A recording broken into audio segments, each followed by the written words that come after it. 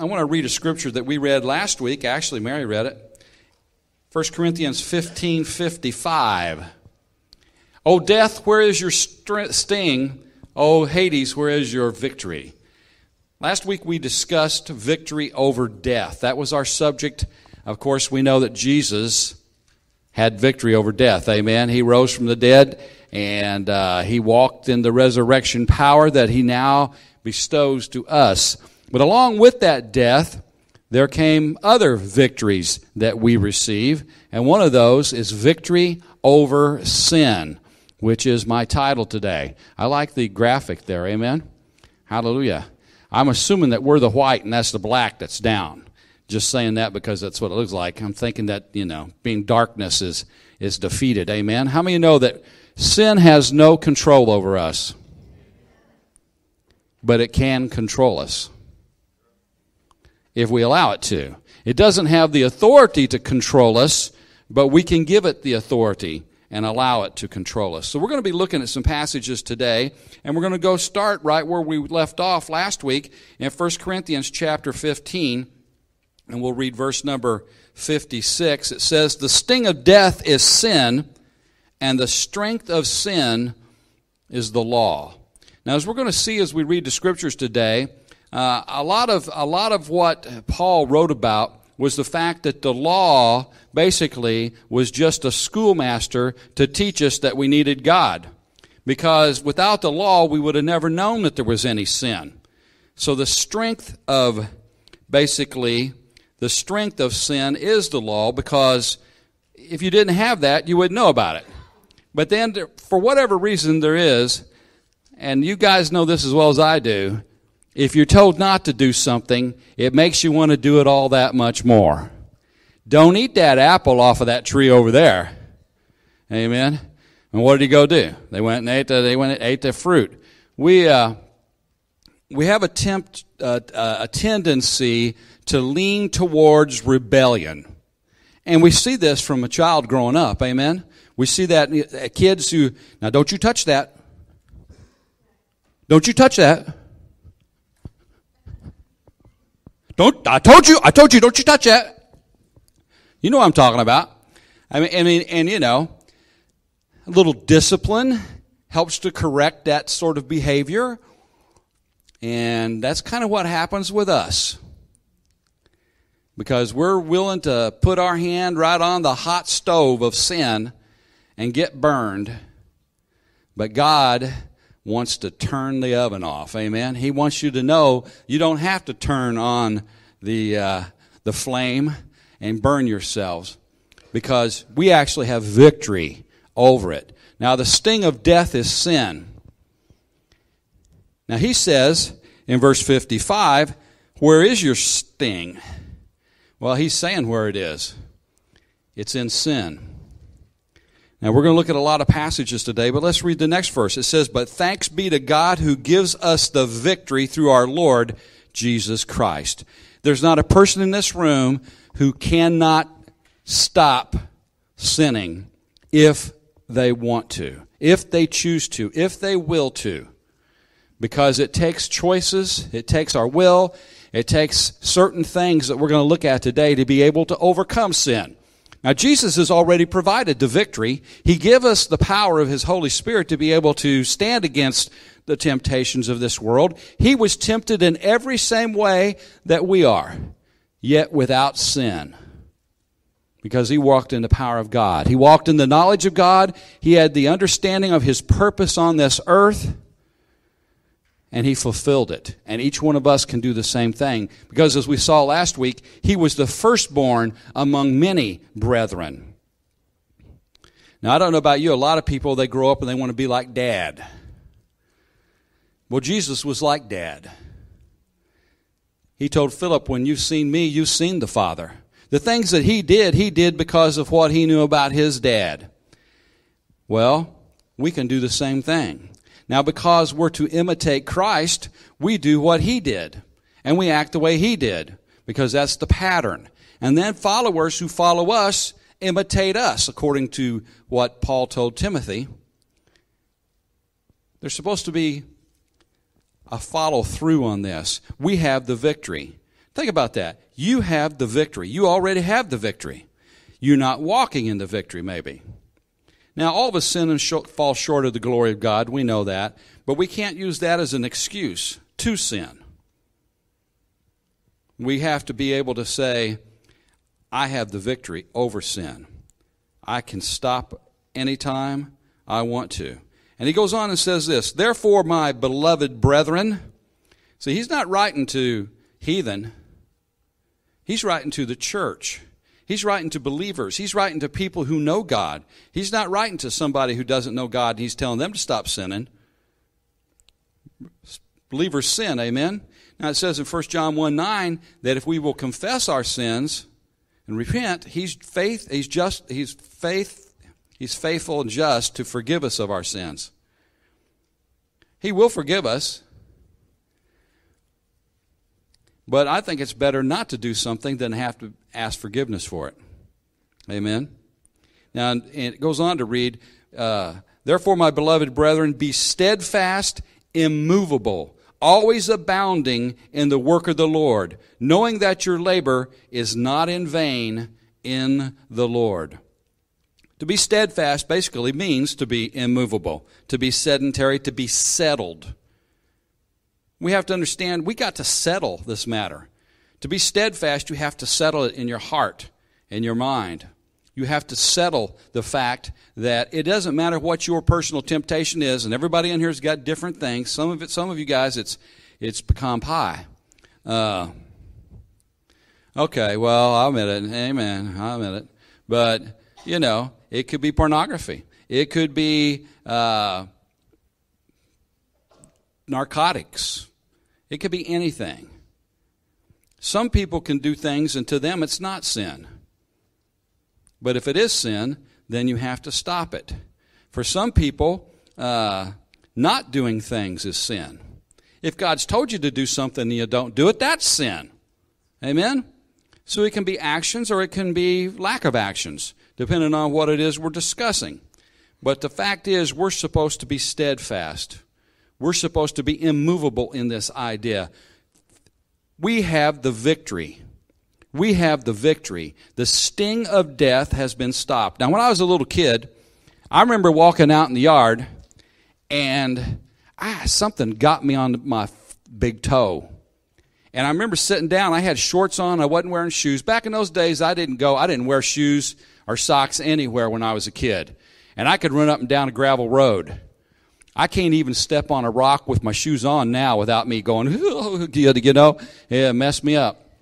But I sat down and I looked at my foot, and I realized there was a little yellow jacket or a honeybee. I don't know which one it was. Something was on my toe, and that hurt more when I realized what it was than it did before.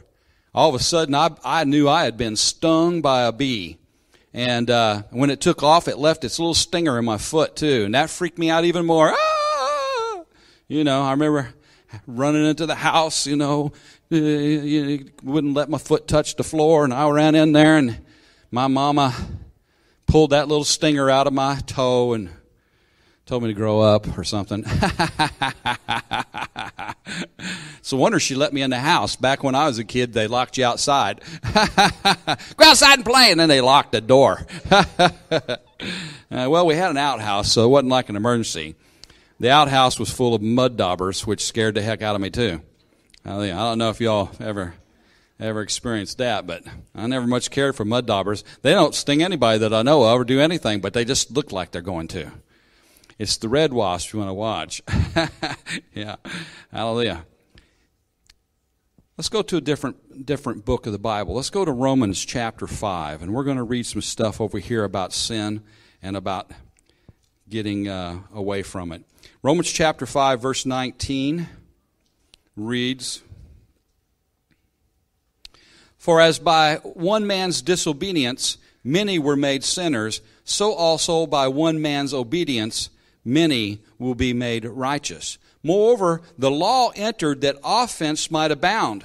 But where sin abounded, grace abounded much more, so that as sin reigned in death, even so grace might reign through righteousness to eternal life through Jesus Christ our Lord. Through the law, sin abounded, but through the grace of God, righteousness abounds. Through God's grace and drawing on the grace of God, understanding that sin has no authority to reign in our bodies, has no authority to reign over us, we are victorious. When we understand and have an understanding of that, we understand that by Adam's sin, by one man's sin, by Adam's sinning, he brought sin into the world. By Jesus coming and dying on the cross for our sin, he took it. If he took it, then we don't need it. Amen? Why take it back? Why live under the curse of the law? Why live in sin when you can live in grace and in righteousness through the power of Jesus Christ?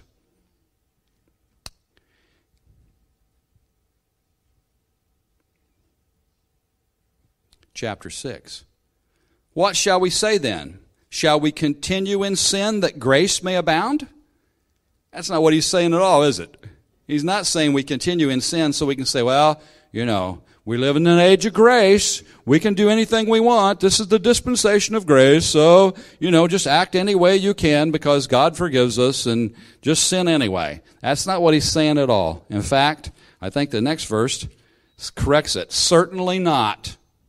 I like that. That's strong. Certainly not. How shall we who died to sin live any longer in it? How can we? Now, we all know how we can because we have, if we're honest. But the question is, why should we?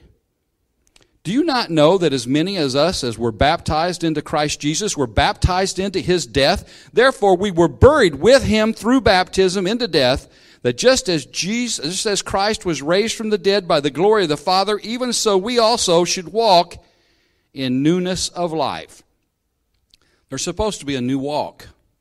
You're supposed to be walking by the Spirit. You're supposed to be walking in righteousness, clothed in righteousness, not walking on the dark side. When I was a young man, and you've heard many of my stories, I don't know if any of you have ever been to New Orleans, but they call it Narlands down there. New Orleans, it's not New Orleans. It's New Orleans, but Narlands. But anyway, I was in New Orleans, because I say it right. They don't say it right. Anyway, when I was down there as a young man, I lived in Houma, Louisiana. Everybody ever been to Houma? Nobody? Well, you didn't miss a whole, well, Cheryl has, but nobody, you haven't missed a whole lot. But anyway, it was a pretty good sized town, and a lot of oil workers lived there, worked offshore and stuff. And it was about an hour, maybe an hour and a half southwest of New Orleans. And we'd go up every once in a while just to party. We had some friends that lived in New Orleans. They used to live in home, and we'd go up there and we'd hit Fat City during Lent because the whole town goes crazy. It just goes crazy during Lent. And they have the big parades, the Mardi Gras, and all that kind of stuff. And you go out and you let people throw beads at you and doubloons, and they're not real; they're just plastic. But they throw these things. They got all these big parades and stuff, and it's wild, it's crazy, it's nasty. And boy, I just reveled in it. I thought this was the greatest thing. Why don't they have this in Scottsburg, Indiana? Why don't they have it where I went to high school? Look at this! Wow, there's half-naked people hanging off balconies and stuff. And it was just like, and you dressed up if you wanted to. So I put a little blue dot on my forehead and said I was a blue dot flash bulb. But I know. And the young people are going, what the heck is that? But anyway, years later, I get saved. And I'm in Bible school at Norval Hayes School. And there's a lady there whose husband had died. She was a widow, and him and her had owned like 13 Ben Franklin stores in the Dallas area. So I don't know if you know what Ben Franklin is. It's like a dollar store kind of place. So me and my roommate and a friend of hers, and then her sister flew in. We were all going to go to Dallas, and we were going to help her settle her estate. We thought we were going to be driving cars back because she had a number of cars, but there was some children from a previous marriage that was, the man's marriage that was, trying to, get their share. So there was going to be a court thing, and it ended up we got down there and the whole thing was postponed and canceled. We didn't do anything. But on the way, we stop in New Orleans. And when I went back into New Orleans this time, it was like, ugh. Ooh.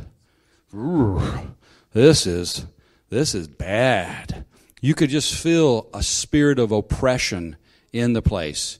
Now, I was spirit-filled by then, and, I'm not the greatest at discerning of spirits, but I'm telling you what, that town has a bad mojo. It really does. Sometimes it's worse than others, I think, depending on, what the season is. But it wasn't good. Hallelujah. That's the way sin ought to be to us every time we encounter it. The problem is we get callous to it. Once you do something, it's easier to do it again. It's better never to do it at all. But if you do it once, then you might want to, and you get tempted back into it again and again and again and again and again and again. And you don't get born again. Amen. I've heard people teach that you can get born again. But I think you get born again once, and then you slip, and you have to ask for forgiveness for that sin. You have to repent. You got to turn around and go the other way. But when you come into sin, it's not what we're supposed to be walking in. We're supposed to be walking in new life. And that new life comes from Jesus Christ. Amen? Reading on, it says, "For if we have been united together in the likeness of his death, certainly we also shall be in the likeness of his resurrection, knowing this, that our old man was crucified with him."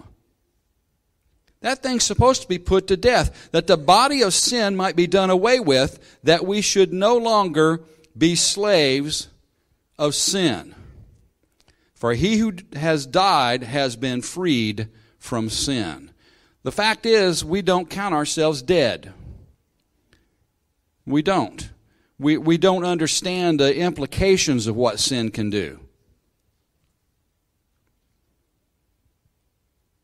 The wages of sin is death.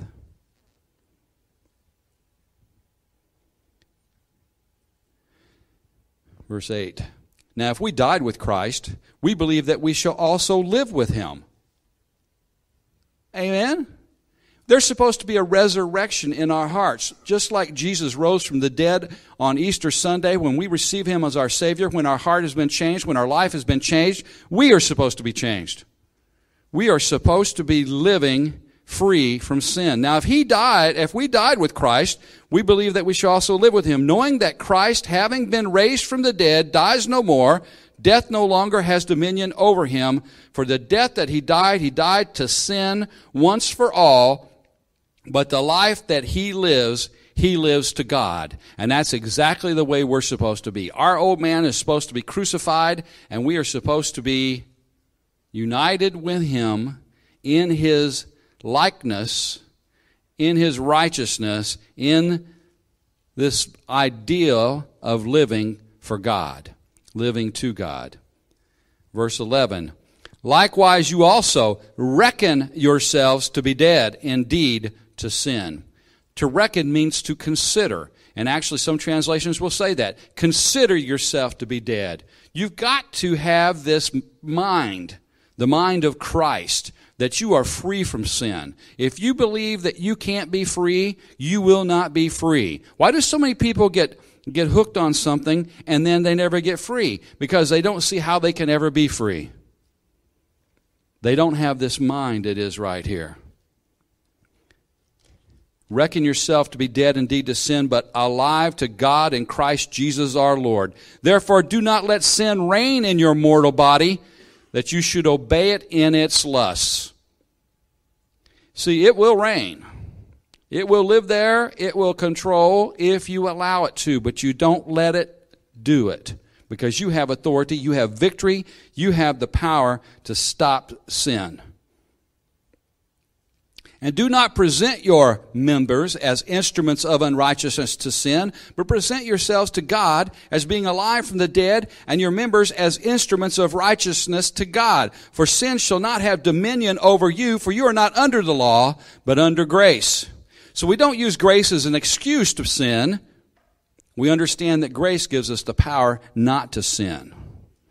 It has no dominion over you. It has no power over you except what you allow it to have. Consider yourself dead to sin. Present your members as instruments of righteousness. Verse 15. What then? Shall we sin because we are not under law but under grace? Certainly not. So he's repeating this point. There's an error in doctrine that says you can just go ahead and keep sinning and it's okay. It's not okay. And there has to be a punishment of some sort for breaking the law if you put yourself under the law by sinning. Do you not know that to whom you present yourselves slaves to obey, you are that one slaves whom you obey, whether sin leading to death or of obedience leading to righteousness? But God be thanked that through you, but though you were slaves of sin, yet you obeyed from the heart that form of doctrine to which you were delivered or entrusted. And having been set free from sin, you became slaves of righteousness. I believe he's probably speaking euphemistically to these guys, hopefully to these guys, that that's who they are and where they are, but he wouldn't be telling them all along through so many different passages and ways that they needed to basically present their bodies and reckon themselves and all these things if they were really doing it. But we can. I speak in human terms because of the weakness of your flesh, for just as you presented your members as slaves of uncleanness and of lawlessness, leading to more lawlessness, so now present your members as slaves of righteousness for holiness. When I was younger, some of you know, they used to have this stuff out there called marijuana. I don't know if it's still around or not. Okay, so I know it is out there. But I never smoked cigarettes then. And I decided that, hey, I had an opportunity. I was out with some guys, and we smoked some pot. And I got high, and whoa, you know. And I smoked some more, and I said, I'm never going to do any of those other things. Lawlessness leads to lawlessness. And the next thing I knew, I was snorting stuff. I was popping stuff. I had already been drinking. I was already drinking stuff. That might have been the gateway for me, actually, was the drinking because I liked the buzz, you know. I'd been drinking since I was, a teenager, young teenager. And my father, who's now in heaven because he repented, used to supply me with beer. And he'd buy the cheapest, nastiest, rotten beer. I'd give him money, and he'd bring me Hootapole or Burger Beer. I think that one was made in Cincinnati. I don't know. Sterling and Falls City. It was never any of the premium stuff like Pabst Blue Ribbon. But anyway. Anyway. So I used to party and have a big time. But what I found from that is one thing leads to another, to another, to another. When I was 13 years old, we were in a little kind of a junk shop over in, I don't even remember the name of the town, but it's over near Starve Hollow, Valonia. And so I was in Valonia, and I go in there, and there is a stack of old, early 60s Playboy magazines. It's just right here on the shelf. I mean, whoa!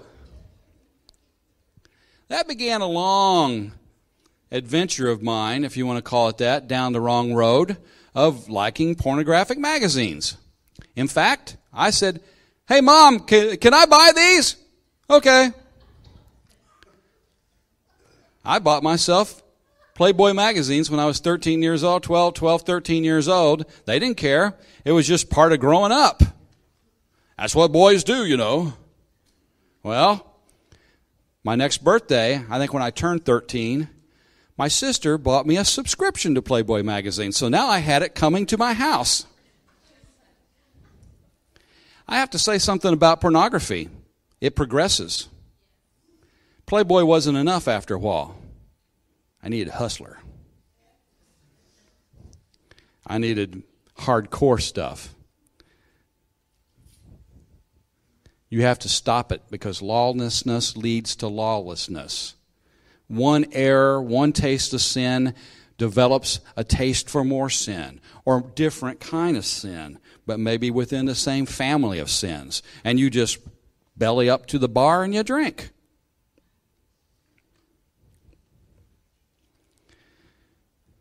Verse number 20, for when you were slaves of sin, you were free in regard to righteousness. What fruit did you have them in the things of which you are now ashamed?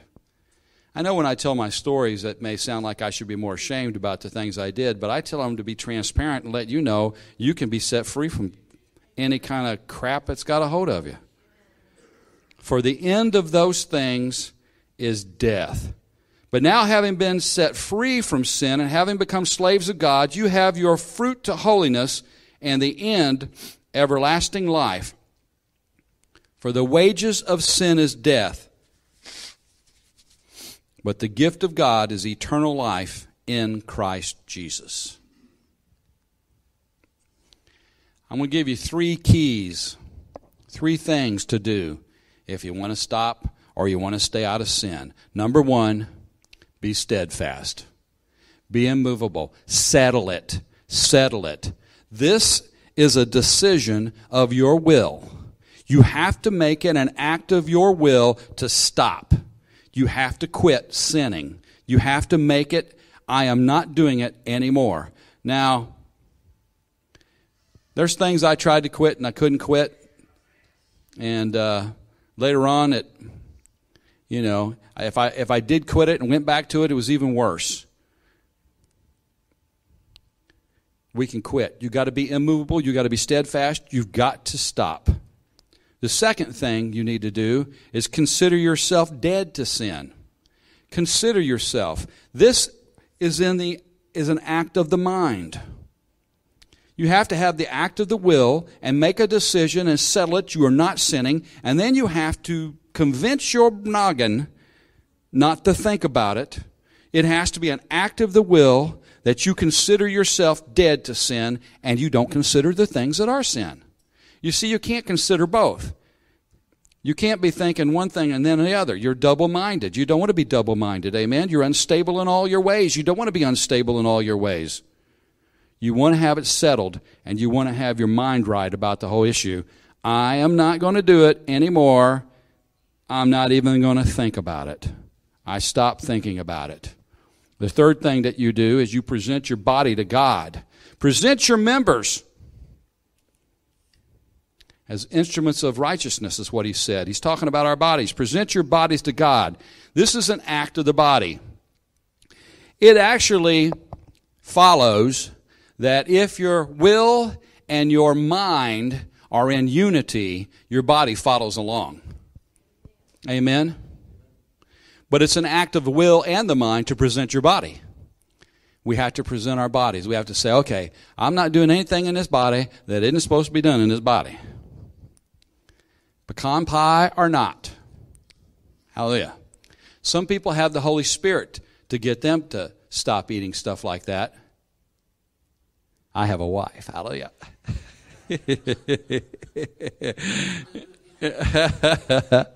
Hallelujah. Yes, I have both, actually.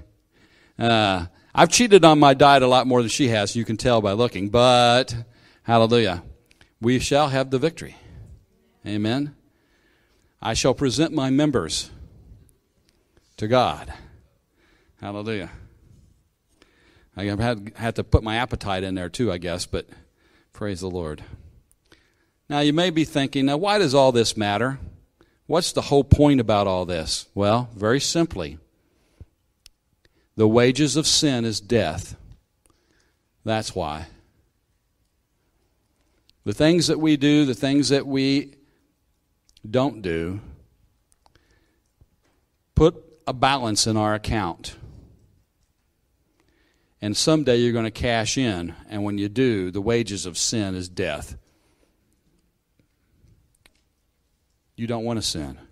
Sin isn't worth not walking in the righteousness, walking in that gift that God has given you of eternal life. It's just not worth it. It just isn't worth it. Now, I'm sure there's people in here who are sinning all over, and we could have a confession time, and everybody stand up and tell us your sins, and then we'll all judge you and sin ourselves as we judge you. But we won't do that today. Instead, what we'll do is, I'm just going to allow you to bow your heads, and I'm going to pray for you. And you know what you need to get free from. You know what you need to tell God about. You know what holds you back from walking in the newness of life that Christ has provided for you. You know what your stumbling block is, so remove it today. Get it out of your way so that you can move forward in the things of God. Heavenly Father, I thank you for every person in this room. I thank you, Lord, regardless of how old they are, regardless of what they struggle with, regardless of how long they've been struggling, you can set them free because you already have. You have provided the victory over any and every sin that they may struggle with. Anything that causes them to stumble, we believe you can remove even now in the name of Jesus. So, Lord, as they speak this to you in their heart, their mind, in their voice, however they choose to speak to you right now, I pray that you would set them free, that you would give them the tools to be able to stand steadfast, to be able to act of the will, not to sin anymore, that they would have the mind of Christ, that they would think and consider themselves dead to sin so that they can live for God, that they would present their bodies to you as instruments of righteousness. And I thank you, Lord, I know that they can do it. I pray, Lord, that they choose to today. And if anyone here, Lord God, feels like they can't be free, they've tried, they don't know, they just don't think it'll work, show them otherwise, Lord. Let them hear testimonies about people who've been set free. Let them know that whom the Son sets free is free indeed.